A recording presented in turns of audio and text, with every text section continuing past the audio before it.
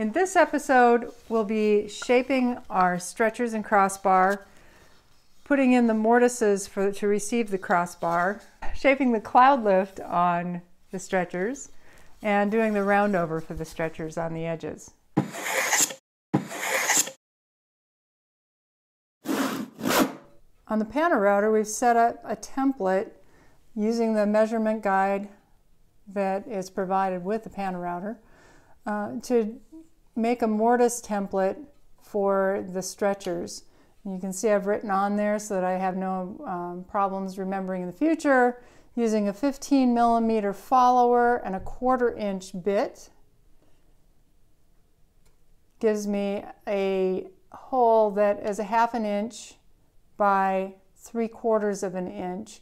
And that'll be my through tenon on the crossbar for the stretchers. It also comes out to about 10mm by 17mm, 10mm being perfect for our chisel that we have to square out those holes. For the outside, which is the housing mortise, I can use a 4mm follower right about there. Comes to about 4mm. The full thickness is 5mm. So if I set this in the hole right to about that edge, that'll be my 4mm that I'm following in the hole. That'll give me, using the 1/4 inch bit, the hole for my crossbar, which is actually not a full inch. It's a 0.90 by 5/8 inch. It's just happened to be what the smallest of those was. I would prefer it if it was a full inch, but this is a good proportion. So I've also marked this, that this is my stretcher crossbar mortise, the final size of the crossbar mortise, using the 1/4 inch round over on my crossbar. The setup on the PantoRouter itself, I've got my braces here set at the perfect angle. So bringing this up, you can see that my angle is right where I need it when it's flat against both of those surfaces. Additionally, I'll be setting up this block here as a backer board so that I don't split the back side as that router bit comes through. Rough side is up. That'll be routed away later on. That means that I have the top side of the stretcher. The top side is down against my table. That's my nice flat side. And then I can clamp that in place. There we go. And that'll be a block that just stays in place for all the pieces because it's still going to support the piece where it comes through and shouldn't be a problem. And I'm ready to route that. I'll be doing the outside first. Again, up here it says the 4mm follower, just as a reminder, so that's the angled one. I'll put that in there. The inset on the shallower part needs to be 1/8 inch, and I'll be adjusting that down here by bringing the PantoRouter up to the board up on the top. Then I can adjust and say I need that to go in 1/8 inch. And this measurement should stay consistent for all the boards because they're all the same thickness. Set that at 1/8 inch. That'll give me 1/8 inch inset. So my router bit is in line with the angle that I'm going to be my crossbar will be coming in at the stretchers. And as it goes from the 1/8 inch farther away point to the back side of the chair, which is narrower, you can see that it gradually gets deeper and deeper. And that way when I go to assemble my chair, I can put everything in just straight from the sides.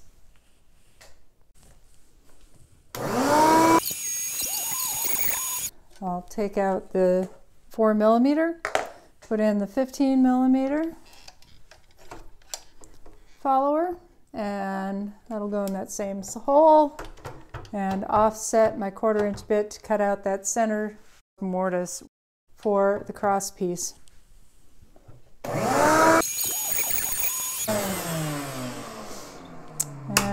have it. So the back side, or the outside, this is where the through tenon will come through. I'll be squaring these holes up for my tenon.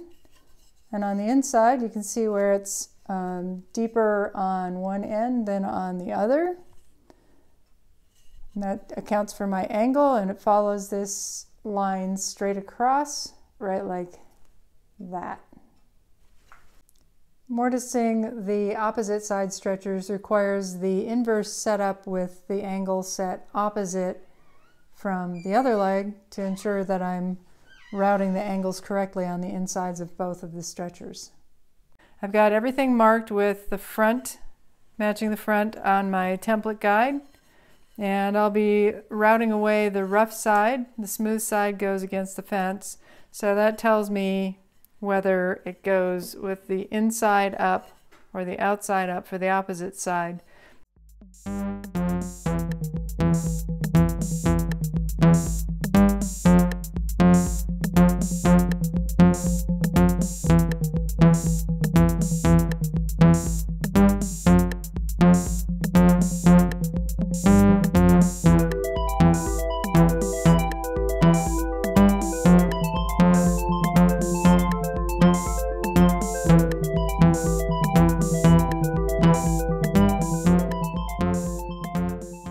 Next part we're going to do is route the tenons on the ends of our stretchers.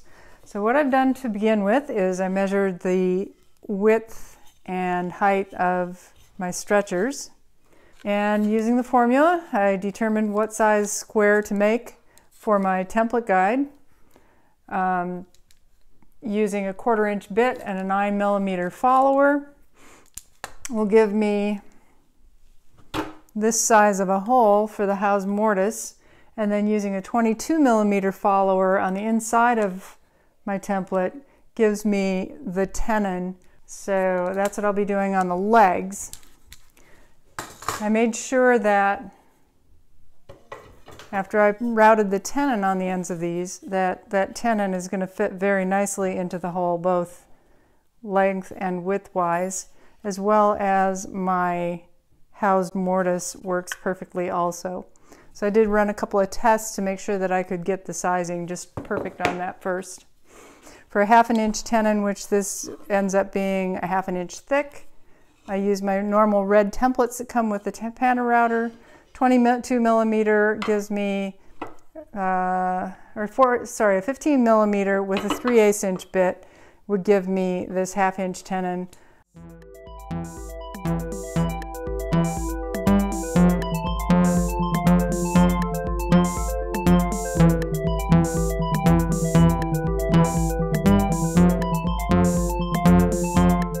Using my 10mm chisel, which matches the 10mm hole,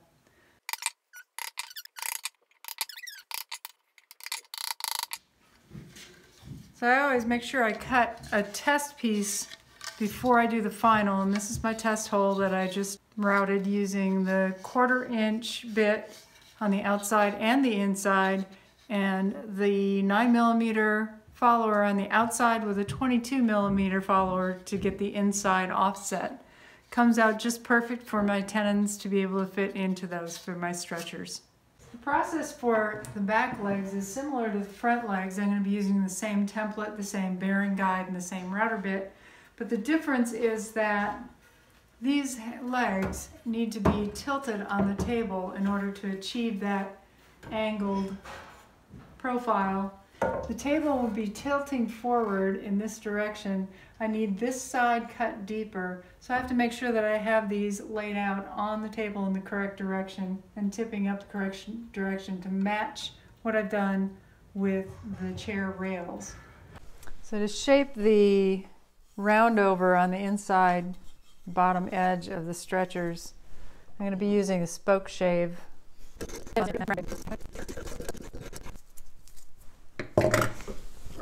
And the rest of it will be sanded away by hand.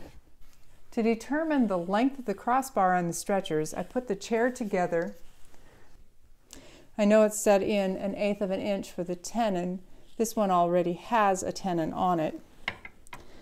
Matching that up with the mortise, I can then line it up with the correct angle, ensuring that it matches on the opposite side.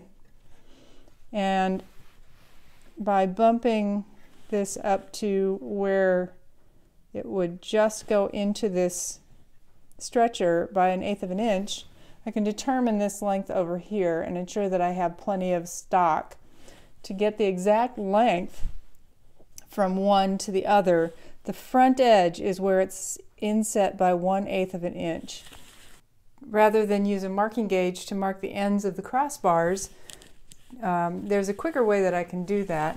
And that's just taking my measurement, they're all the same length, line this up with my crossbars and mark where the end of this is supposed to go.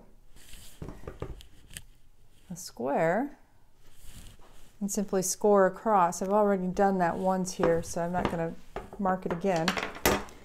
Then I just rotate this right there and simply draw in right there. Bring the gauge up.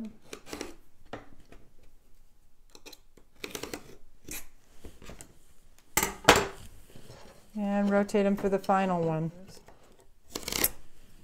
I've set the bandsaw up to cut the outside shoulders of my cross pieces. When I bring it up to the piece, you can see it's just a hair's width too wide. Up and down is fine. It's nice and snug. I've already verified that it's perfect fit there. To take off this little extra, because I have the bandsaw set up to cut the outside shoulder with the blade coming over here and the fence on this side, I can just set in a piece of paper shim and to gradually bring it out on each side, cutting the outside edge in until I sneak up on the exact perfect width for those.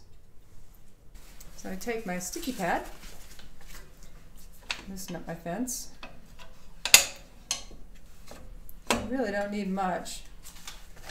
I'll just put in one shim at a time until I ease in onto that.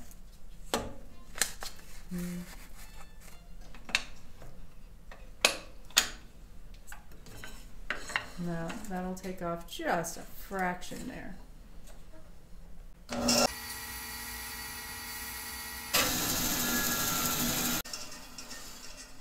And I still have just a little ways to go.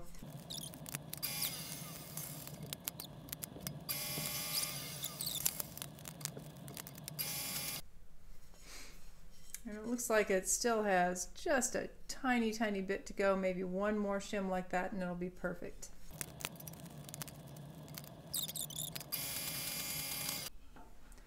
Once I have all of my through tenons fitted into the mortises, I'll be taking off the edge of this parallel, of each of the through tenons, parallel with the stretchers, and then doing a slight pillowing to the ends.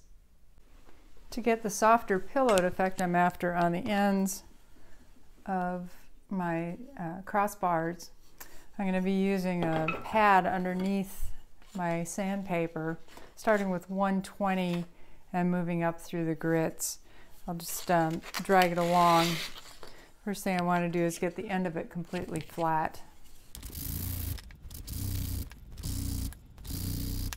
Okay, so once I have the end of it smooth, without any divots in it, then I can start rounding the edges. So I'm rolling the bar as I go to give it a nice rounded over effect and a little bit of a pillow on the top.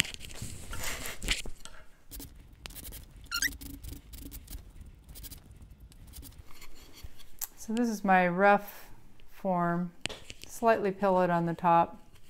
And the edges, you can see a little bit in the shading there that it's curved over. Just a light pillowing. Because I'm dealing with end grain, I'm going to take this all the way down to 320, which is one grit higher than I'm doing on the flat surfaces.